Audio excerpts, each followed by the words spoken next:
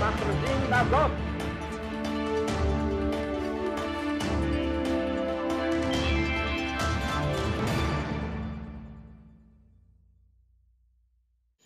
Hello, I'm Barry Shaw, and this is The View from Israel. In recent days, we've repeatedly witnessed scenes of Jews under threat, whether in Paris, London, or even in a Texas synagogue. There's a need for Jews to individually and collectively to find the courage to be more outspoken and act against the threats they're increasingly experiencing. Anti-Semitic Israeli hatred is on the rise. These are not separate issues. They're a common hybrid hatred, which must be met by affirmative Jewishness and affirmative Zionism. It took 11 hours for the Beit Israel rabbi to realize that appeasing an Islamic extremist with a gun gets you nowhere. A rabbi who had spent his career leading his Jewish community in collaboration with the local Muslim community is a very fine thing. But at the end of the day, as they found out, in a seminal moment came when he had to throw a chair at an Islamic gunman to enable his congregation to escape with their lives when 11 hours of appeasement failed. His final act of affirmative Jewishness is what saved his congregation. This is something that sadly too many Israelis have experienced both in military and in their civilian lives. Each of us experience acts of affirmative Zionism. Defending Israel from those who want to harm us is an act of affirmative Jewishness. And no one expresses this more than today's special guest, Avner Avraham. Welcome to The View from Israel, Avner. Thank you very much. For our viewers, Avner has spent many years both in the IDF and 20 years of service in the Mossad. This is the Israeli intelligence agency, often abroad. Avner is experienced in dedicating his life and putting his life at risk for the sake of affirmative Zionism for the state of Israel. Avner, tell us something about your work as a curator of the Mossad Museum and what you've done subsequently when you left the Mossad in taking this exhibition around the globe, mainly in Europe and America, I believe. Okay, so 11 years ago, I made a small exhibit about the capture of Eichmann, and the Prime Minister Netanyahu asked me to come to the parliament with this small exhibit.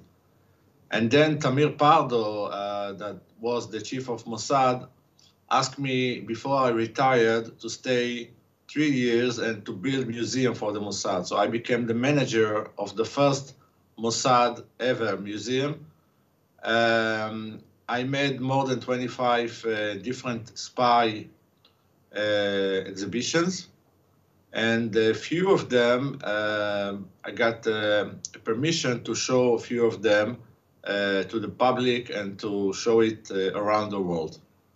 So the first one was Operation Finale, the capture of Eichmann, and the second was Operation Entebbe, and we will talk about the raid in Entebbe and the special role of Mossad and spy in this operation. So when I retired from the Mossad and when we started with the COVID-19, I decided to establish a speaker bureau. And today, spylegends.com is the biggest speakers agency in Israel that deal with spy and security. We have hundreds of speakers from all over the world, from former CIA and FBI and former Mossad agents, high-rank officers and professors from universities and producers that produce spy movies and more. And we have a great connections with the Jewish communities, with the universities, with the companies around the world. And we provide not only a one Zoom event, we provide the programs about Israel, about Judaism, about the war, and the life in Israel. And it's a great connection between the Jewish people all over the world, and also for the non-Jewish people that can learn about this young country that have to fight almost every day. Now, there've been a number of movies made about this Entebbe operation.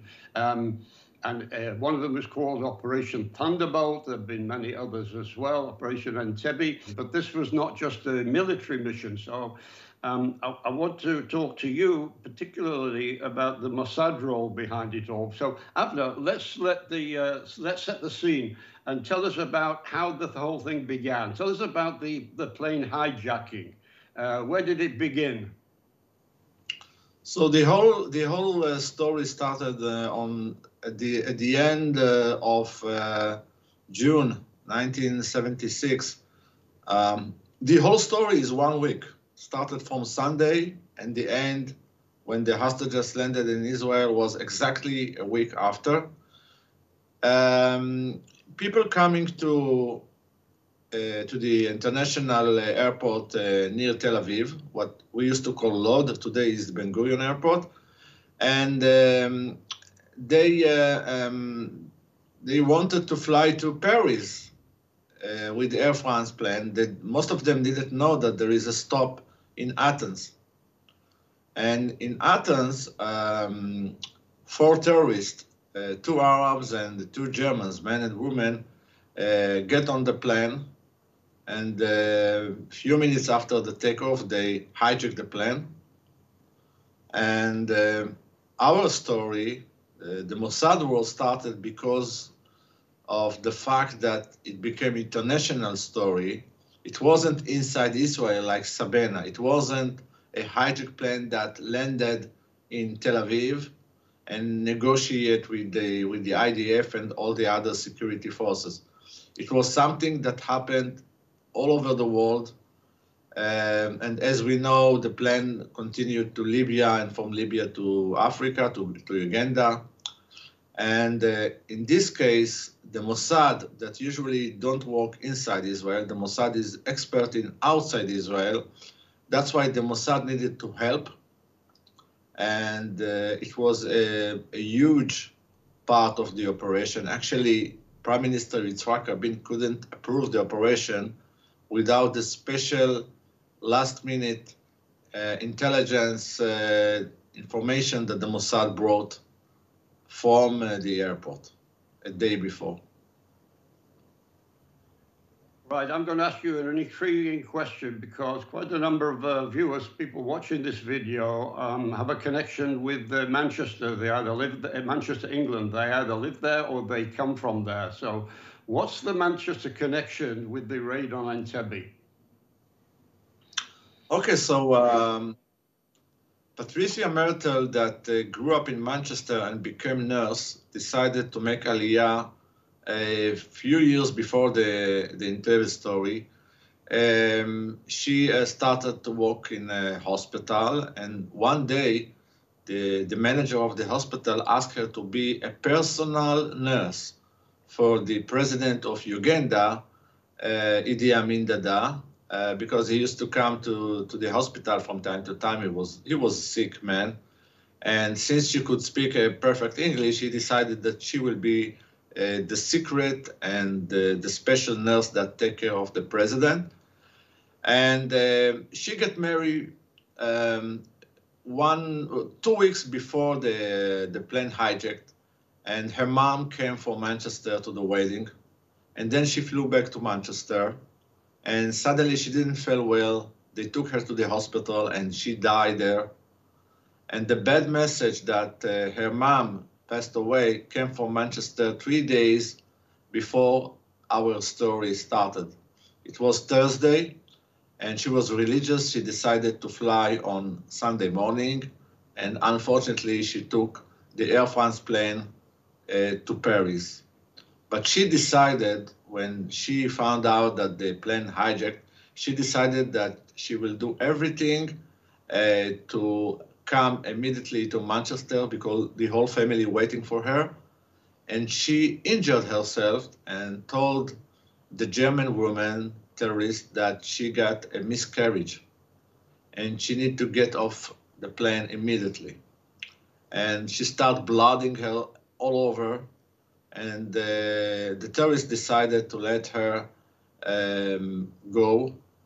And when they landed in Libya to refuel the plane, she could go to the hospital, and from the hospital, she got one night in hotel, and in the morning she flew to London, and in London, the MI6, the British Secret Service, together with Mossad agents, questioned her in the airport. And a good friend of mine also came to Manchester to meet her in Manchester and to continue ask her all the questions. And he also came with a catalog with hundreds of pictures to show her and to ask her if she can try to recognize some of the faces. But she was the first reliable inside information from the plane. She came with all the small details about the terrorists, how many terrorists, what kind of weapons, and small details of all the description that you need when you enter, when you come to release the hostages. You need to know exactly from the watch to the haircut, from the clothes to the color of the shoes of the terrorist. So this is actually the first part of the Mossad role in the operation, getting the information from London by questioning Patricia Myrtle. The plane obviously landed in Entebbe, and they were held over there in Entebbe airport, protected by Idi Amin's soldiers. And Idi Amin actually came to visit and view the passengers who were being held hostage, did nothing about it.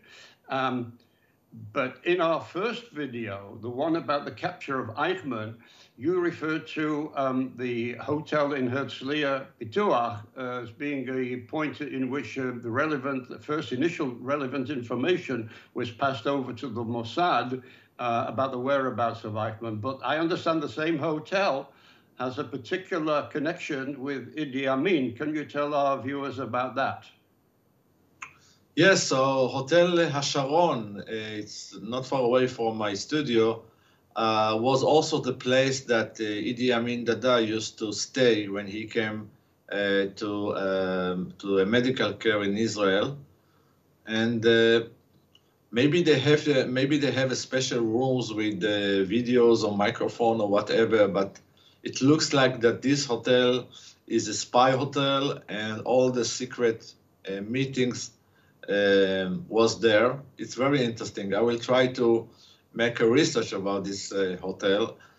But anyway, Idi Amin, when he used to come to visit the hostages, he usually came with the limousine, with the black limousine, Mercedes, followed by two Land Rovers full of soldiers, Ugandan soldiers with uniforms.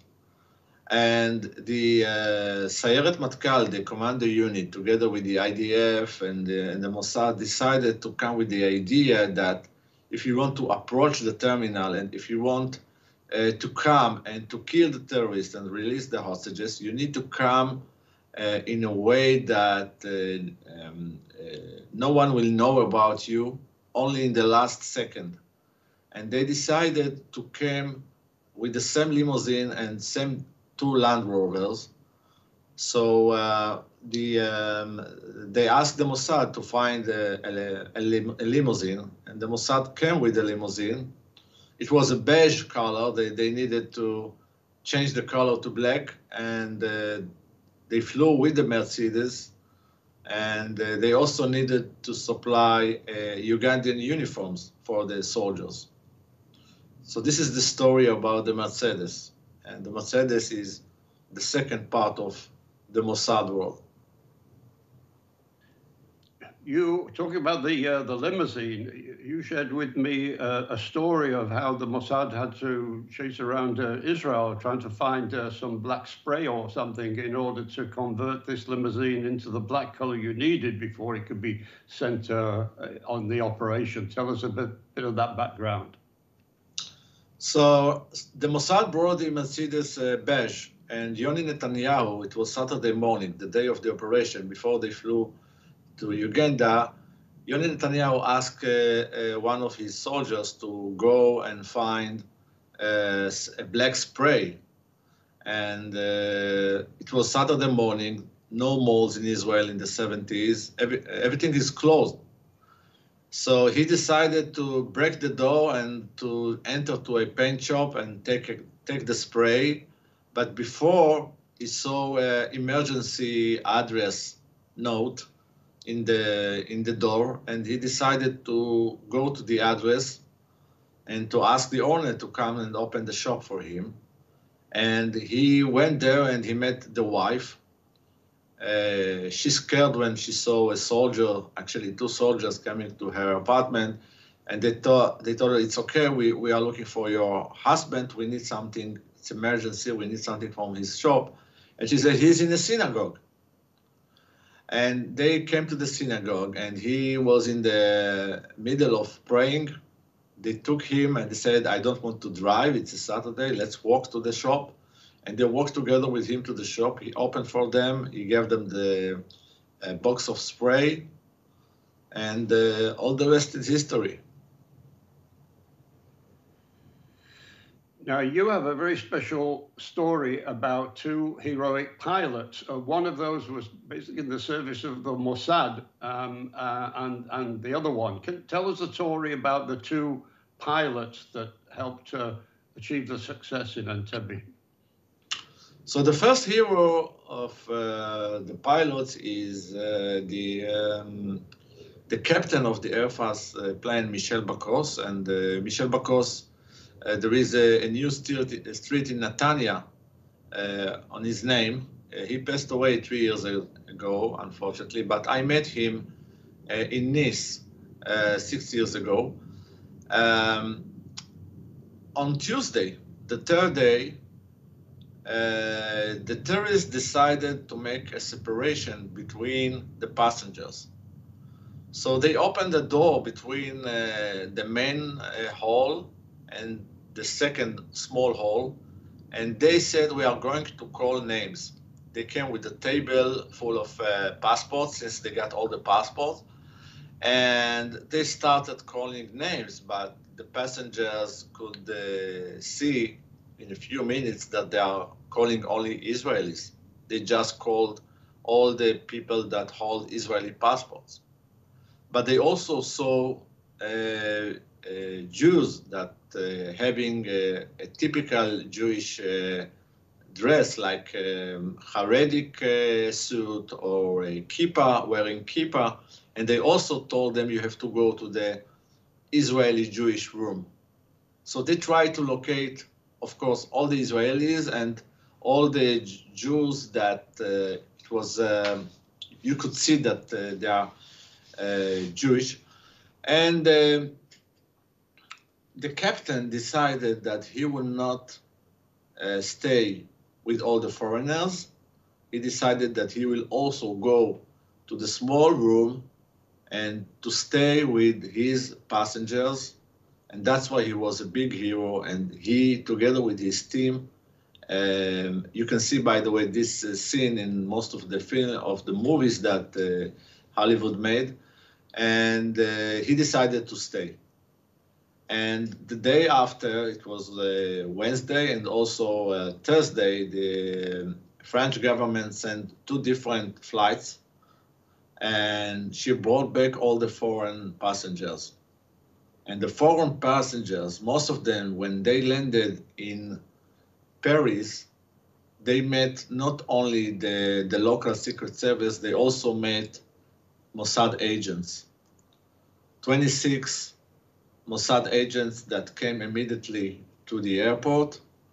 Most of them could speak several languages, and they questioned most of the passengers. Some of them refused. Some of them decided to cooperate. Some of them asked to meet a day after in Paris. They questioned them, and they brought the whole map of the airport. They came with all the small details. How many terrorists, because it was not only the 4 terrorists that hijacked the plane, it was also some terrorists that already came before to Uganda and joined the 4 terrorists. So they came with all the details. And you need these small details when you come to release the hostages. And think about the terrorists. They don't wear a uniform. Okay, and you need to find them between all the hostages. Okay, so this information that came from Paris allowed the IDF and the commando unit to make a successful operation. And one of the women that released was Ninette Moreno. She was a Jewish with the Canadian passports. That's why she could join the foreigners. She got a small notebook with a black cover with a lot of small details that she wrote during the few days, and she gave the whole information that she can remember. And we can see the diagram that she made. And in the diagram, I know it's in Hebrew, but in the diagram, in the right side, you can see the main hole and the small hole and the door between them. And she decided after the operation to make Aliyah and to come to Israel. And her grandson, Emmanuel Moreno, became a high-rank officer in the special commando unit, Sayeret Matkal, and he took part in ambush in Lebanon and killed there. And it's very symbolic, the fact that the grandson became a high-rank officer in the same unit that released the hostages in Uganda. So this is the third part, the investigations in Paris. Well, you've just given another example of what I mentioned in the intro, personal examples of affirmative Jewishness and affirmative Zionism. But tell us the story of a private pilot, an anonymous pilot, who really helped the planning. Will you tell us how this came about? What was this anonymous pilot? What did he do? Well, you can't tell us who he was, but what did he do that was exceptional? So now we are talking about Friday morning. Friday morning is one day before the operation. A special Mossad agent came from Europe. He landed in Africa, in Nairobi, Kenya, and he hired a small plane. He came with his small Leica camera. He took off by himself, and he flew to Uganda. And he talked with the tower, and he told the guy that he got a problem with the engine, and he need to land. Maybe it's emergency landing. And he started to make circles above the airport, and he made almost 100 pictures of all the area, aerial photos. Then he landed, he refueled the plane and talked with the staff there, and flew back to Kenya. And the IDF sent with a special plane, they sent the negatives to Tel Aviv. A special unit in the intelligence unit in IDF developed the pictures. And on Saturday, one big envelope with the pictures came to with the soldier. He gave this envelope to the Hercules staff, the last Hercules that took off from Lod. He gave them the pictures, and after when they landed in Sharm el-Sheikh to refuel the plane, Sharm el-Sheikh in the south of Sinai, they shared all the pictures and they could see all the small details from the area day before. And in the meantime, a big envelope of pictures came to the Prime Minister's office, and he was in the middle of a meeting, and the chief of Mossad, together with Mike Harari. Mike Harari is the Israeli James Bond, we can say, Mike Harari. They showed him the pictures, and he saw that there is no anti-missiles, there is no missiles, there is no something that can destroy the program and something that can do to the operation. He saw that all the MiGs parking there, all the local MiGs that belong to the Ugandan army, and he decided also to destroy all the MiGs. It was part of the operation. And he decided to approve the operation because of these pictures. So of course, the pilot, the Mossad agents that passed away, unfortunately, very young, he was also the second hero. And we can talk also about the other heroes, the pilots, the Israeli Air Force pilots that landed almost in darkness, because when they landed, the international airport authorities decided to turn off the lights in the runways. So the IDF thought about it, and they came with stickers and the small lights, and they put the first plane, when they landed, a few soldiers jumped from the plane and put all the stickers in the way that the other planes can use to recognize the runway and to land. So this is the another part of the Mossad. And again, it's everything that related, everything that happened outside Israel is the Mossad. So coming back to the Jewish passengers, the Israeli passengers are being held hostage in advance of the arrival of the Israeli forces, special forces. Tell me the story of the tefillin. I have to tell our viewers, non-Jewish viewers, the tefillin as a Jewish apparel that men put on their arm and on their head for morning prayers. But this tefillin, and a man called Akiva Ratner has a special issue here that you wanted to mention. Okay, so actually we have another connection to London, because Akiva Laxer, if I take you 4 years before, on 72, he was in London, and in the same time, the Munich Olympic Games happened, and he got a phone call from his friend, and he told him, why don't you come to Munich? The Israeli delegation is here. And he said, no, I don't want to come to Germany. He said, no, come on. It's the Olympic Games, and we have Israeli delegation. It's very symbolic.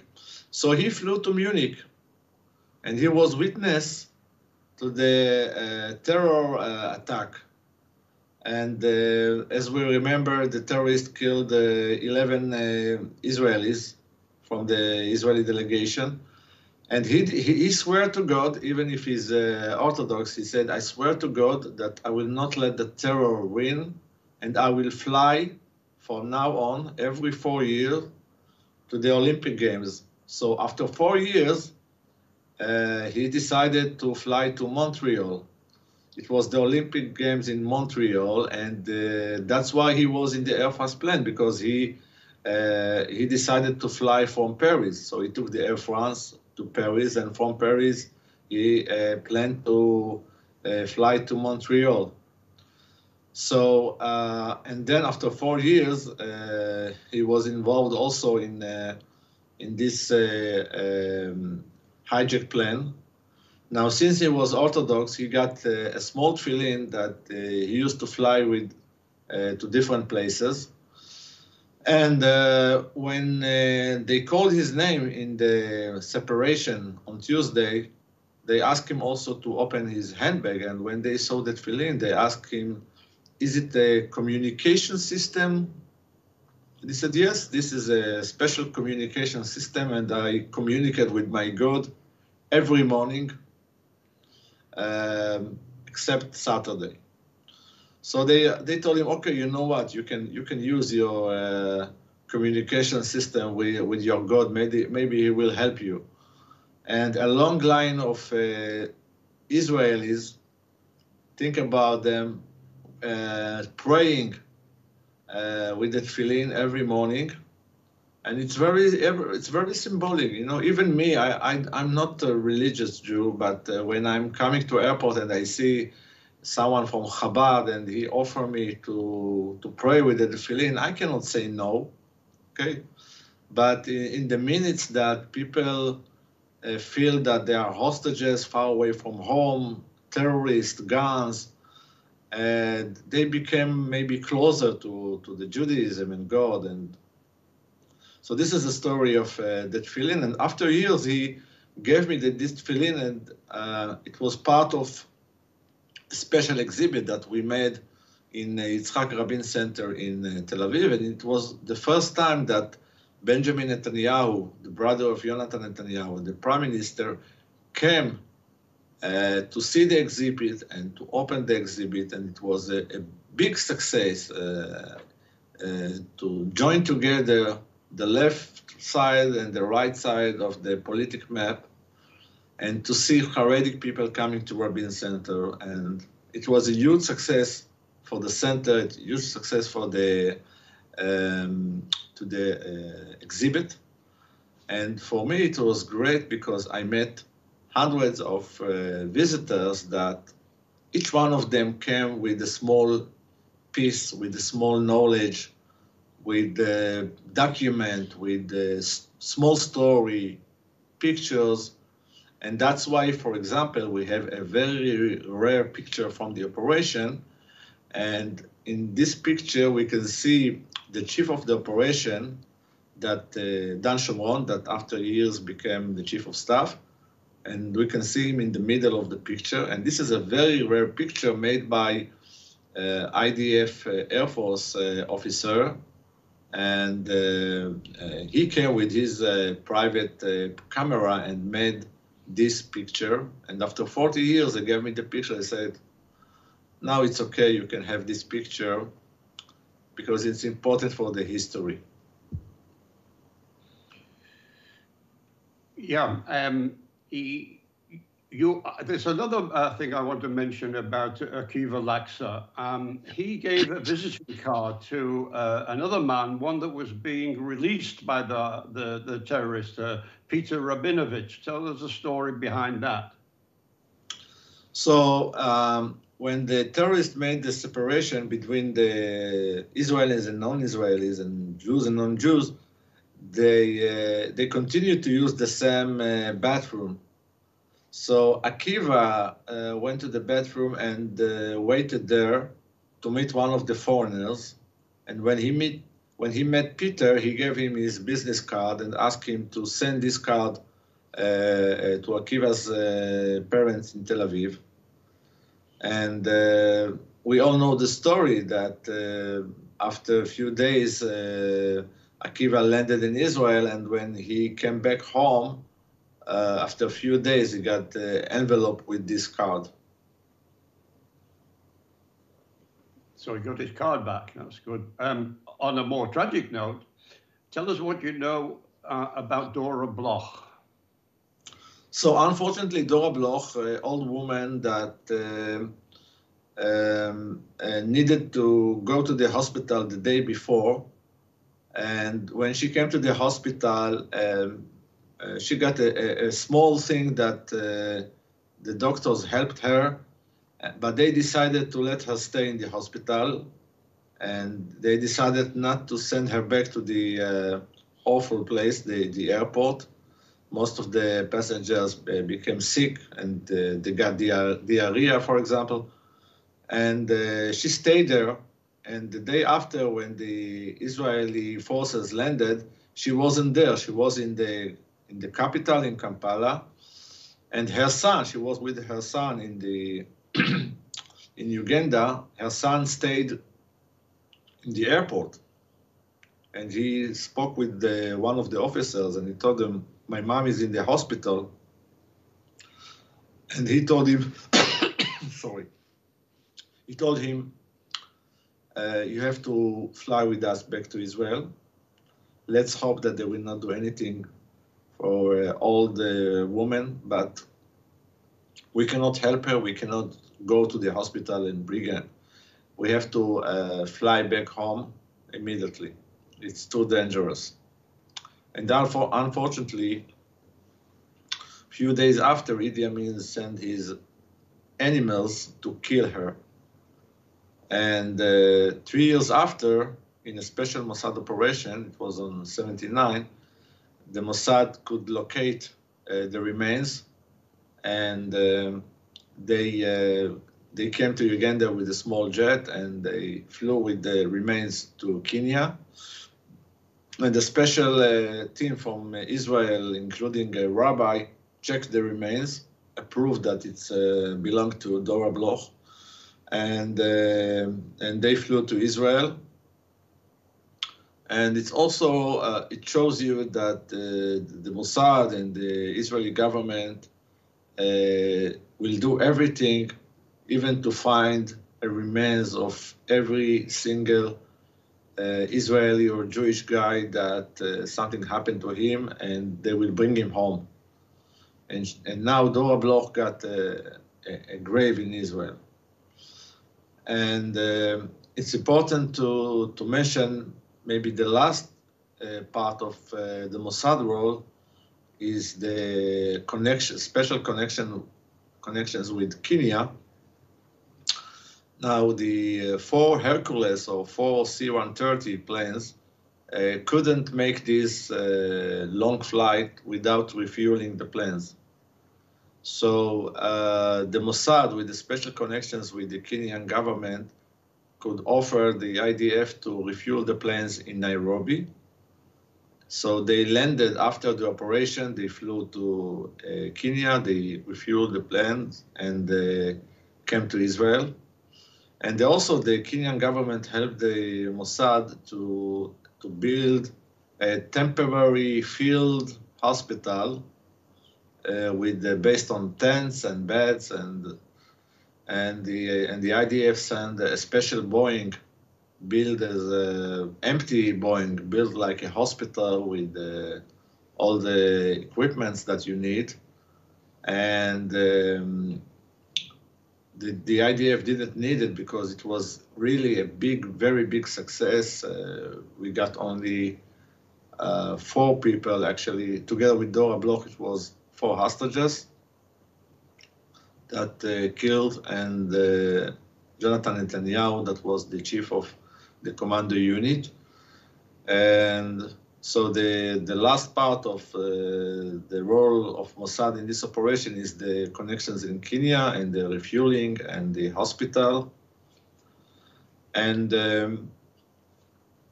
actually, this is the story of Entebbe, and it was the last time that anyone could hijack the plane. The chief of the terrorists that planned, Wadi Haddad, that planned this operation, unfortunately for him, he died after a year and a half.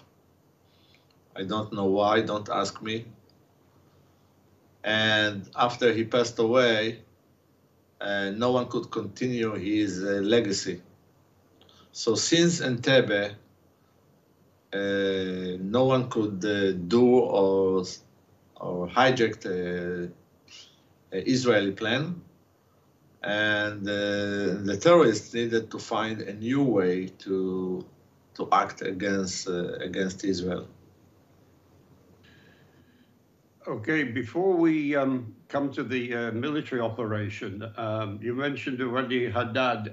In the Entebbe airport, the hostages were being held by terrorists, both Palestinian terrorists and German terrorists. But the chief of operations was, as you mentioned, Wadi Haddad, and this wasn't his only plane hijacking. I think he was responsible for 6 or 7 plane hijackings. There was one big occasion in which his Palestinian terrorists hijacked 3 planes that were flown to Jordan and then blown up after the passengers disembarked.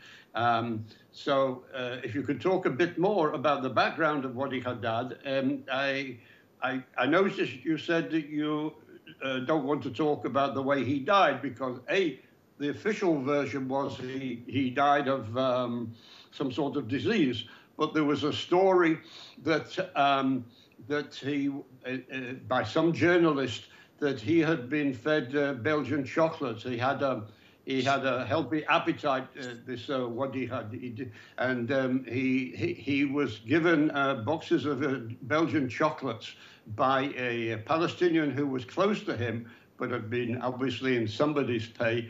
And he actually died of poisoning. I don't know if you want to talk about that, or you think he was just part of a foreign journalist or investigative reporter. So first of all, I would like to mention that the reason that he decided to hijack the plane to Uganda was the fact that few months before he tried to bomb El Al plane in Kenya. And the Mossad found out about it, and together with the Kenyan government, they stopped all the terrorists. So he wanted to release the terrorists that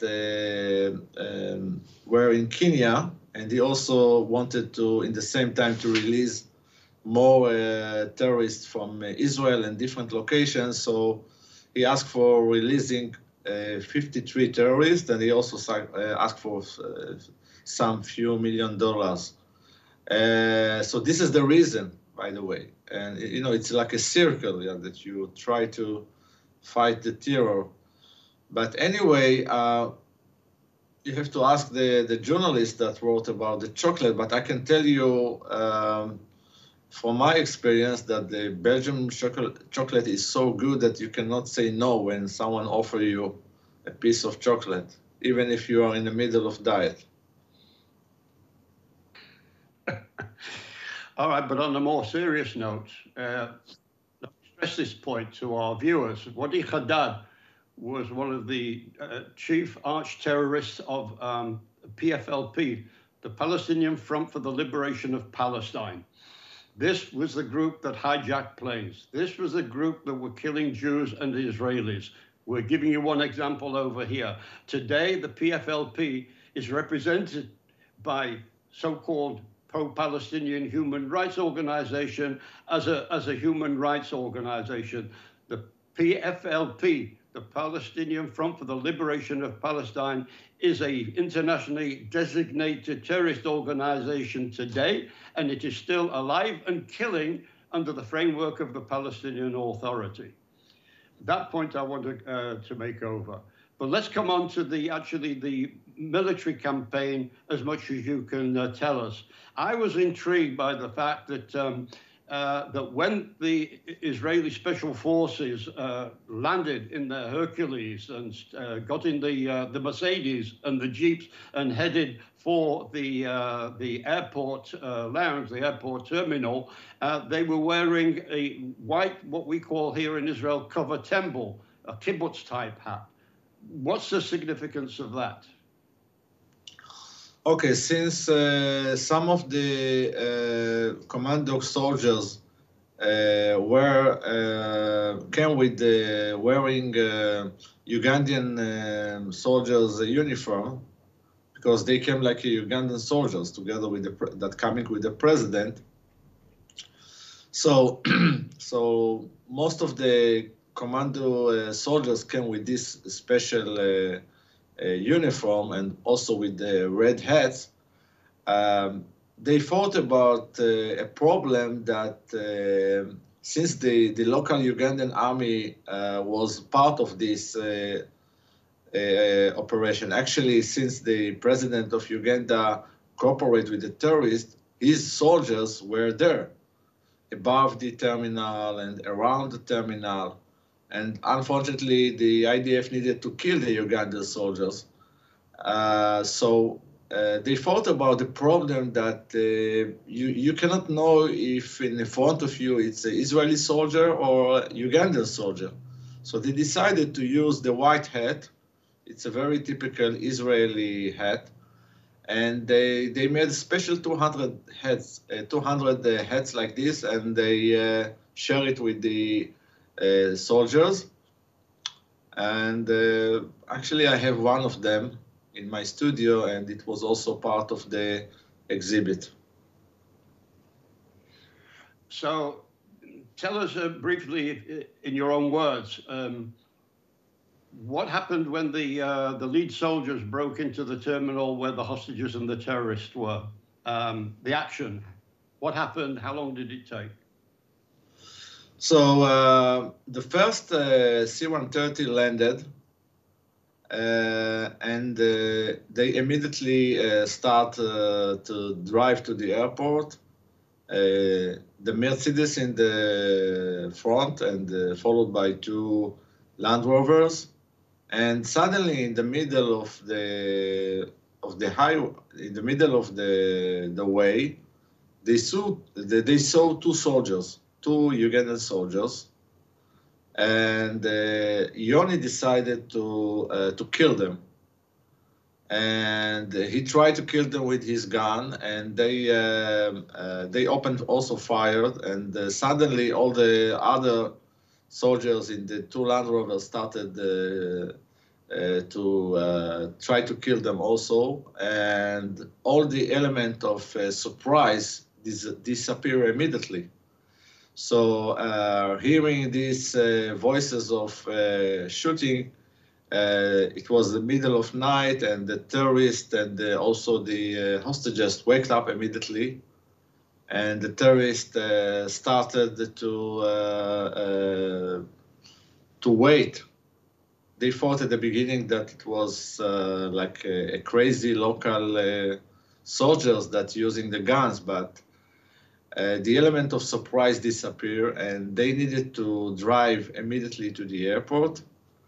And in the meantime, one of the Arab terrorists, and I know this from the meeting with Michel Bakos, he told me that one of the Arab terrorists came to the Israeli room, and he killed the first Israeli that was there. It was Ida Borochovich, a woman, and he just shot her and killed her. And all the years before that, she died from our friendly fire, but until the day that he told me that he saw the Arab terrorist killing one of the passengers. Now they entered to the terminal in less than a minute.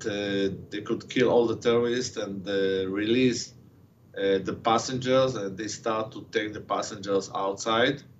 Some of them walked to the empty Hercules that already landed. Some of them used the jeep that the Golani forces used, and this is the story of the terror, the attack, and the releasing less than a minute. And in the meantime, the Omer Bar-Lev, that today is the Minister of Interior Defense, he was the chief of a special department that was in charge of destroying the local MiGs, the local Ugandan Air Force. And he destroyed all the MiGs. And it was also, I believe, a part of a way to help the the Kenyan government, because Idi Amin was a crazy president, and he was a big problem to most of the African countries in Africa. And Entebbe considered as one of the biggest successful commando operation ever. And I know that there is some, for example, in India, they teach this operation and they learn about it. And when I'm lecturing in the States, sometimes I see people that don't know anything about this operation. That was, by the way, on the 4th of July, 76. It was exactly 200 years anniversary of the United States. And I think that we have to talk about this story and to show there is a lot of elements in this story, because this story shows that it's not only about Israelis and the state of Israel, it's about people all over the world fighting the terror. I want you to explain to our viewers how you made peace within Israel. I'll explain a bit of a background to this, because at the time of you creating the exhibition regarding Entebbe, the political situation in Israel was pretty raw between the right and the left, between Benjamin Netanyahu's brother, of course, Yoni Netanyahu, fell in the operation at Entebbe, and also against Stephen Rabin on the left.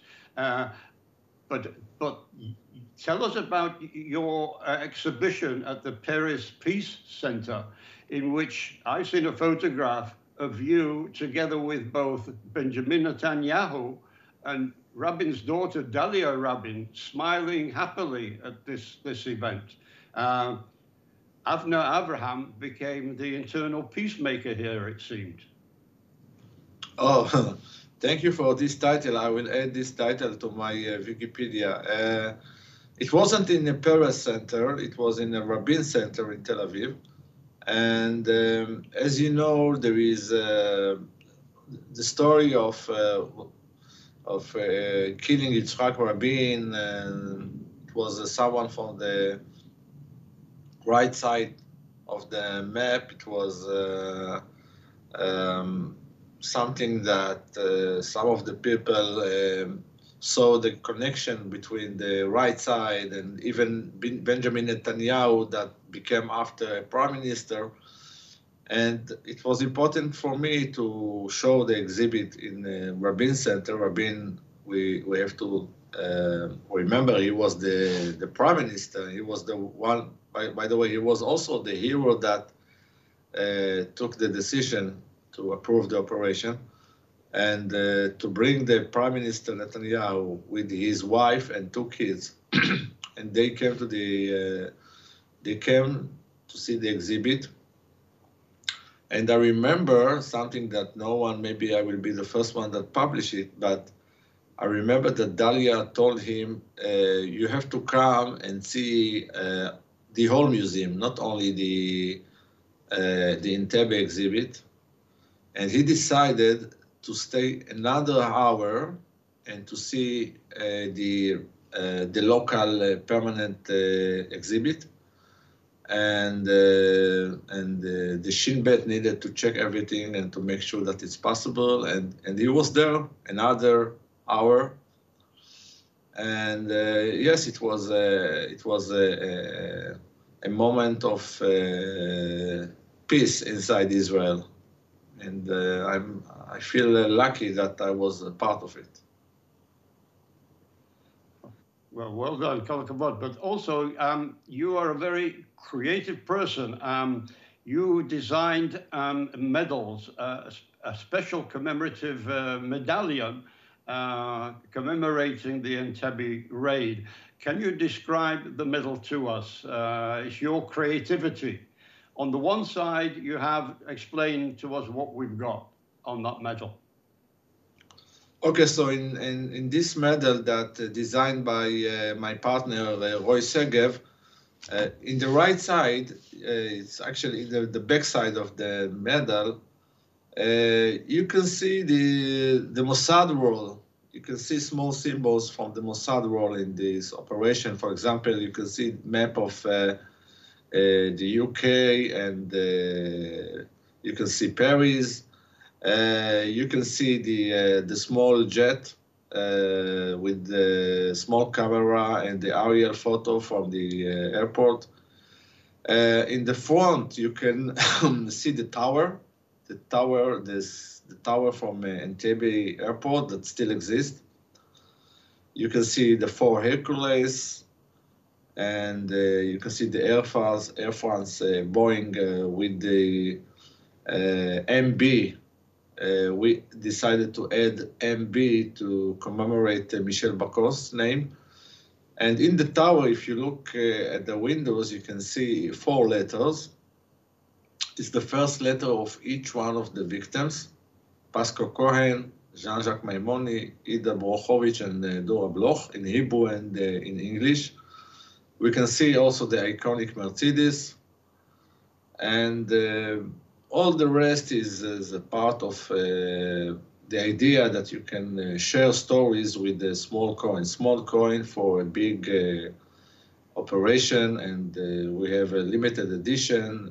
We sell these coins, and we also donate it for some events, and we also give it to, I gave, for example, this medal to the Prime Minister Netanyahu.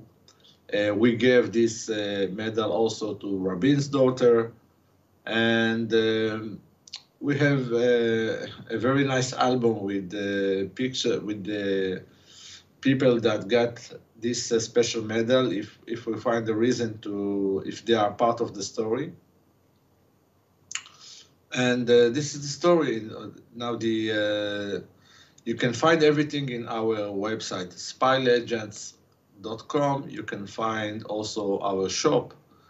And the medal also came with a special brochure in English and Hebrew, and you can read and learn more about the operation. We have today 8 different medals. Also created a medal to commemorate the capture of Adolf Eichmann and to bring him back to Jerusalem for justice, for trial. That's also available in spylegends.com. So viewers, if you're interested in learning more about Avner's spylegends.com, go to their website. And if you're a head of an organization and you would want either Avner, his exhibition, or any of his guest speakers to come and give a talk either by Zoom or personally when we get over COVID, how do they contact you? Do you have an email address as well, Avner?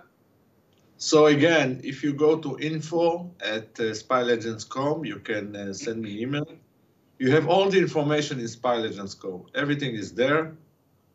Right, so Avner, I hope many people will be in contact with you, but I can't let you go without you committing to come back on my show and tell us about the background of the Mossad involvement in another important Israeli operation, and that was Operation Diamond, in which, believe it or not, Israel managed to fly a new Russian MiG jet belonging to the Iraqi Air Force, if I remember right, and bring it back to Israel. So please agree to be my best, and thank you very much for being on this show. I'm sure this is going to be fascinating to many of us in our audience. Thank you, Avner. Thank you very much. I can't wait to the next program with you. Thank you. Well, I started the show by talking about the need for affirmative Jewishness and affirmative Zionism. I think this last hour that I've spent now with Avner has simply given you a clear demonstration of what's involved about being affirmatively Jewish, affirmatively Zionist. This is the heart of Israel. So thank you for joining me. I'm Barry Shaw, and this is The View from Israel.